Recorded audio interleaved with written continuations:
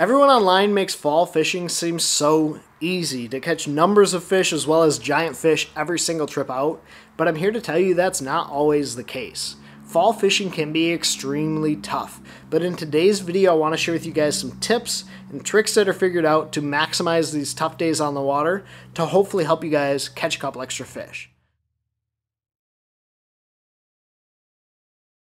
Now, when we start talking about fall fishing, I just want to reassure you guys that if you have days that are challenging on the water, you are not alone. You guys watch my videos and you see me hammer on fish, especially these past couple, but what you don't see are the countless hours in between bites. The 12 hours after I hammered on a school of fish that I spent only getting 1 or 2 bites throughout the day. Fall fishing can be very challenging, and in today's video I really want to break down some things that I figured out and hopefully give you guys some tips that will help you guys maximize these challenging days on the water and maybe catch a couple extra fish. Now, if you guys don't know who I am, my name is Benjamin Nowak, and this channel is really dedicated to sharing with you tips, trips, and experiences that I have on the water to make you better anglers. So if you guys enjoy that style of content, consider subscribing to the channel because it'll let you know when I post more videos just like this one.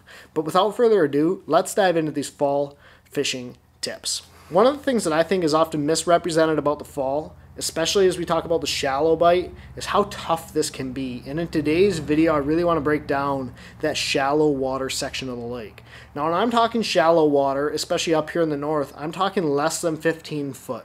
That for me is what I would consider pretty shallow. That's where I can target cover, such as grass or boulders, really effectively with a variety of different techniques. And so, to me, less than 15 foot of water is really shallow. Now, really, depending on where you live, shallow is going to be relative, but when I'm considering shallow water, I'm thinking of areas where these fish can push up in the pre-spawn, basically through the spawn time of year. During the fall, these are the areas that I'm going to spend most of my time because this is where you're going to find that biggest congregation of fish, and in my opinion is the most fun time of year to catch them. But it can be very challenging. So look in those areas similar to where you catch them during the pre-spawn and spawn, and to me that's where I'm going to be focusing my efforts, shallow, during the fall. One of the things that I believe is there's 4 main reasons that the shallow bite can be really tough. Number 1 is that these fish get in small pods, and I'm not talking pods of 50 to 100 plus fish. Typically these are small 5 to 20 fish pods, and they're located on a very small area. So what I mean by this and why this is important is that once you get a bite, you really need to stop and make repeated casts to that area or that piece of cover and structure. Don't just catch a fish and keep on moving down the bank. During the fall, these fish are going to be located in small key areas, so stop and pick that area apart. Most guys miss some of these really key fall spots because they buzz through a spot, they catch 1 or 2 and keep on moving instead of sitting there and maximizing that bite. Building on that point too is that these fish are located on very specific pieces of cover and structure. So you might have a giant, vast flat with a bunch of boulders on this, and there's one sweet spot on that flat. I experienced this a few weeks ago where I was fishing down a flat with crankbait and I was letting the wind drift me along, and I got 1 bite, and that 1 bite keyed me in onto a very small area where a bunch of fish were located. So understand that while there's a lot of stuff that looks good, there's only sweet spots where these fish really want to be congregated, and why that is going to depend on your body of water. And maybe you'll never figure it out, but there are going to be small key sweet spots where these fish want to hang out and live, and so don't overlook or don't underestimate how small a spot can be. This also is not really a time of year that I'm going to spend a ton of time on the motor, especially graphing in shallow water. Now, while that might be important to locate some of these larger areas, to find the sweet spot, you almost have to fish through it. So that's going to be a lot of time spent on your trolling motor. It's going to be a lot of time spent really fishing through areas to understand why fish are there so you can then start to pattern it around your body of water. But don't be afraid to spend time on your trolling motor this time of year because that's the most effective way to locate the sweet spots, by just fishing through it and looking for a couple of bites. The other thing that I've noticed is that these fish become extremely smart during the fall. They've seen baits all season long, and while they're more apt to bite moving presentations, they're also not stupid. So tricking these fish to bite your presentation is going to be increasingly harder. You have to do a better job of matching the cadence they want, of matching the size or color of bait that these fish are really dialed into. So you have to really trick them to bite a lot more, it seems. You could be around one of the best schools of fish, But if you can't get that fish to fire, you may never ignite the school that makes or breaks your day. In fact, there's a really funny story, maybe not so funny, but last fall, Nathan and I were fishing a spot, and it was a pretty well-known community hole. Well, we get out there, and we watch a boat about 150 feet away from us lighting up this school of fish. We ended up finding out that guy caught 32 pounds while we sat there and watched him, and we caught one fish that was 4.5 pounds. So it could be something as small as him throwing a different presentation or him being on the key sweet spot where those fish were located that day. But I'll tell you, I will never forget that day on the water, watching someone else light up a dirty 30 while I'm sitting there struggling to get bit. So just understand, you got to change up your presentation. You have to trick these fish to bite, and sometimes you really have to be on the sweet spot to get these fish to fire. But once you get one of those fish to go, it seems like it ignites that school and it starts them up and really turns around your entire day. And the fourth reason that the fall can be a really challenging time of year is constantly changing water temperatures and water clarities. Obviously, this is a time of year where you're really in transition. For me, the fall is all about transition. The weather's changing, the water's changing. You have the turnover still in effect. You have changing water clarities really quickly and cooling temperatures. That's all going to make fish more and more challenging to get to bite. You also have to get out of your mind that fish were there yesterday, so they have to be there today, and just be willing to cover new water. But all four of those things are really what play into making this shallow bite so tough during the fall. But don't be discouraged, because now I'm going to share with you guys some ways that I've figured out to maximize these tough days on the water. And really over the next couple of points, the big key here is going to be stealth, and it's going to be using finesse. And I talk about power fishing a lot. This is one of my favorite times of year to power fish for these smallmouth, but there's going to be days on the water where you have those challenging conditions, those changing water temperatures or clarities, or maybe you just can't buy a bite, where you have to slow down and you have to go finesse and you have to be stealthy to get these fish to trigger. The first thing that you're going to notice with me during the fall months, when I pick up a finesse rod, it's going to be a lot longer. I'm going to use a lot longer gear, lighter line, smaller baits to be able to make longer casts and get that bait away from the boat to trigger those fish to bite. In fact, behind me I have 2 or 3 7'6" rods, and then I have a 7'1" drop shot rod, and those are really finesse pieces of gear for me. Now, as we talk about stealth with the gear, we're also going to talk about stealth with your trolling motor and with your electronic setup. I know a lot of you guys like to run your trolling motor on high, and I talk about covering water quite a bit, but this is one of the times of year where you want to slow that trolling motor down. You want to limit the amount of noise that you're making so you don't spook these fish. As I mentioned before, these fish are very, very intelligent. Especially as you get into that shallower water, these fish are very aware of what's going on around them. So if you're stomping around and your trolling motor is on high and you're making a lot of noise, you might catch some fish, but I think you're missing a lot of bites that you would otherwise trigger by being quiet and stealthy with your approach. Turn that trolling motor down, turning your transducers off if you don't need them, slowing down, changing your approach, using stealth with both your gear and your trolling motor will help you be more effective during the fall. Now, obviously we talked about the longer gear, but we're also going to talk about the reason for that, which is making longer casts.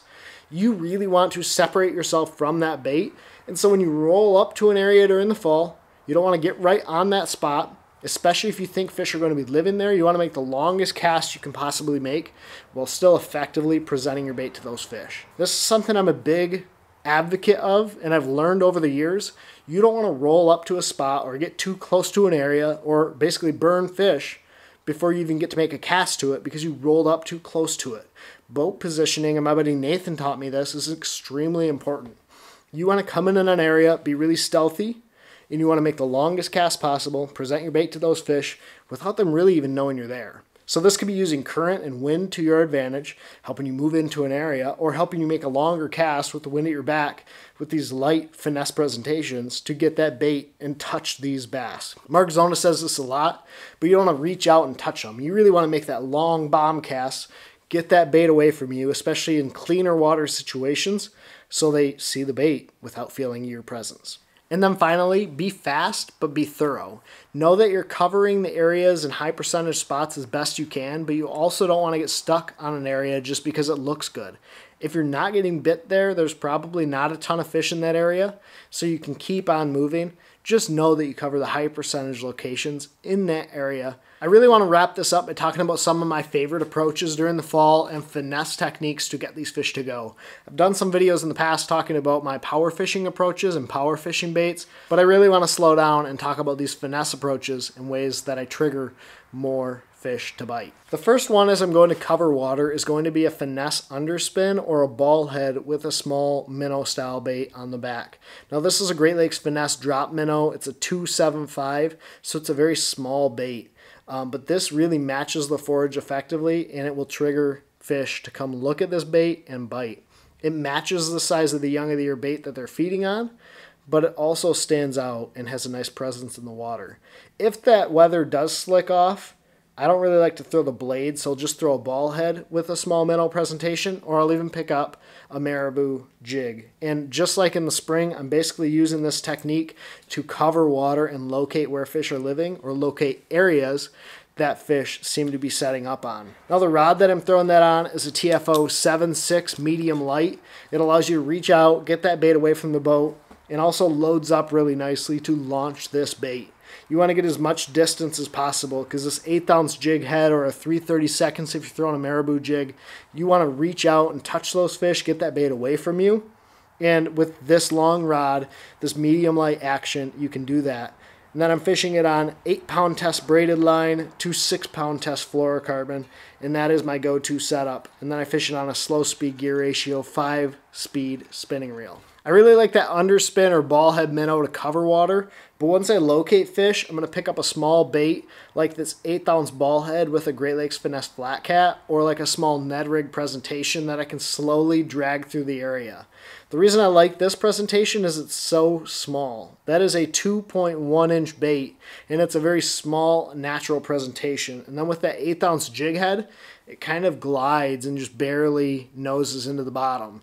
This to me is a really effective approach once you know fish are in a spot and you just want to trigger them to go and ignite that school. Fishing a small bait like this flat cat can do a really good job of just getting you that first bite, that initial bite, to trigger that school to fire. Similar to that last setup, I'm fishing this on a TFO 7.6 medium light rod. This is the Resolve series. It's a little bit more sensitive rod, and the reason I like that is fishing that really light bite, you're going to get a lot of pressure bites where that fish will just come up and kind of nose on that bait or sit on that bait. So this really sensitive rod is really important in feeling those light bites. And then I'm fishing it on a high-speed 6-speed gear ratio reel, big spool capacity, 8-pound test braided line, to 6 or 8-pound test fluorocarbon. Really the big key here is using finesse with that presentation, get this bait away from the boat with that long rod, and then basically giving them a really small presentation to bite. But if you guys have watched the channel for any period of time, you know that I'm going to have an OW sniper in my arsenal, especially during the fall. Last fall, I really started to understand this bite a lot more effectively, but this bait just gets a lot of bites. It falls quickly, it gets a reaction bite, but then you can also drag that bait along bottom and have it look like a goby or a crawdad. There's a big crawdad hatch that happens in October, and even a little bit into the end of October into November, when that water temp is around that mid to low 50-degree range, and those fish will key in on crawdads, and then obviously gobies are a major food source for smallmouth all year long. But this again is another do-nothing style presentation, drags along bottom, is really natural, but one of the benefits of this is that you can really fish it quickly and it falls fast to trigger some reaction strikes. So this is a 1/2 ounce OW sniper. This is the sexy melon color. I also really like Mothman in the MB series, which is a lighter skirt material. And then this is a Duo Realis Wriggle ND. It's their new Ned bait, but it's made of that elastomer, so it does have that stretchy buoyancy that's going to allow you to catch multiple fish on this presentation. And then during the fall, I'm going to fish this on a spinning rod. This is a TFO Professional 7.6. Again, you're going to see a theme, medium heavy. So it allows you to reach out, get that bait away from the boat, but that medium heavy is going to load up into the rod and give you a positive hook to land ratio. Then I'm fishing it on 10-pound test braided line to 8-pound or 10-pound test fluorocarbon. Falls really quickly. You get the sensitivity that you really like from a spinning rod, but you get that fast fall with that lighter line. So that is probably one of my favorite ways to catch them when things get tough during the fall.